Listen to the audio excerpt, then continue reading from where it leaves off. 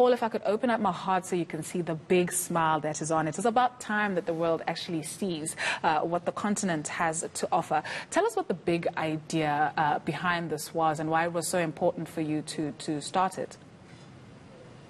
So there are two ideas. I mean, the first idea is the Photography Legacy Project, and thanks for connecting with us. So essentially, the idea of the Photography Legacy Project is to make African photography visible, searchable, and accessible to the world. And we've just seen so many collections, so many archives leave the country, leave the continent, and to be, reposited in overseas institutions. So through this digital platform, we are making this material accessible to us in the country and in the continent. And the second idea is to have an auction that celebrates African photography and also helps support African photographers and helps support the cause of the PLP, the Photography Legacy Project, which had its launch and is just behind me, as you can see. Tell us about some of the photographers and the countries that are covered in this project.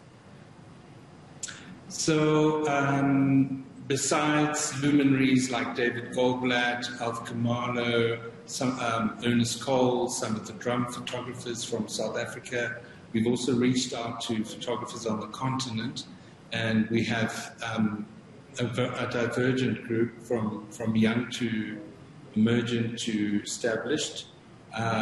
Photographers like Nipa Dennis from Ghana, Ala Kier from Sudan, Suia Kayambi from Kenya are amongst, are joined forces with us down here in the southern tip of Africa. On the issue of rights, who do these images belong to, and do they actually benefit the artists? In the event of an artist no longer being with us, who do the proceeds go to? So all these photographers are copyright owners of their own material. Some of the photographers have passed on, and in the case of Ernest Cole, the collection is owned by the Ernest Cole family. The same applies to Alf Kamalo, David Goldblatt, and a number of others. So generally, photographers who've passed on, the material then reverts to the family or the family trust. What has been the reaction to the project and what you're trying to achieve? Well, the response to our initial invitation has been extraordinary. People just came with an incredible spirit and enthusiasm, and we've been overwhelmed. And so the outcome of that has been this beautiful collection that we've put up together now. And it's a catalogue, and it's an auction, and so people can actually buy African photography on the continent for the first time. I can't imagine it had been an easy process, especially when you look at the number of countries that you cover on the continent, as well as all the different artists. What was that process like of putting this catalogue together and reaching out to some of those artists?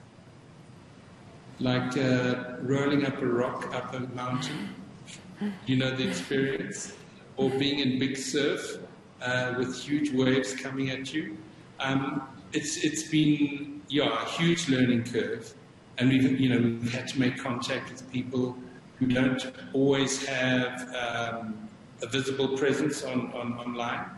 So we've had to put a huge amount of effort in just to communicate, get to people, and then, of course, all the rest of the things that come with it, the more detailed things about that every auction house needs, the size of the print, the material. So there's been a lot of, to and froing, but people have been very generous, and we've got that. We got the rock up the mountain.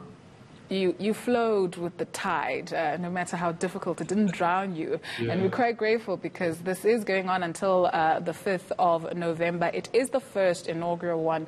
You look forward to many more and possibly, expanding to more countries and getting more artists. Why is it so important that we own our art, our stories as a continent?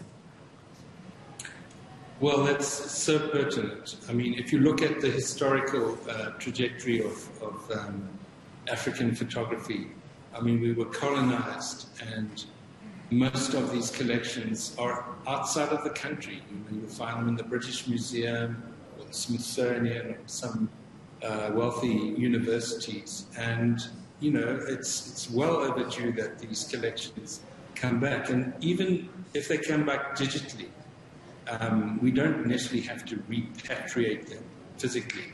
They can come back digitally, and we can interact with our history, we can interact with our past.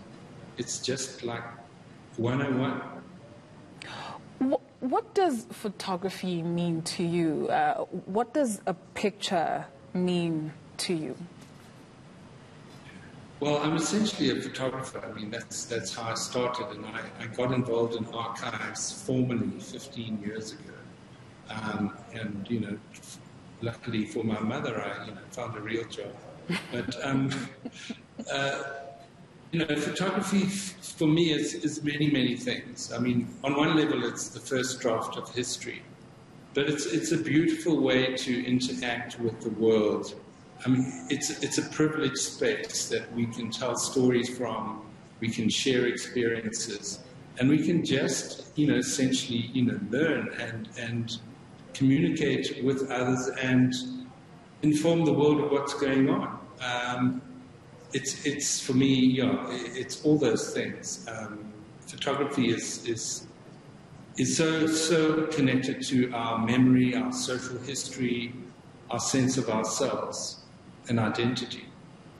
Paul, a big congratulations to you and the team. Magwande, that's the founder of the Photography Legacy Project, Paul Weinberg.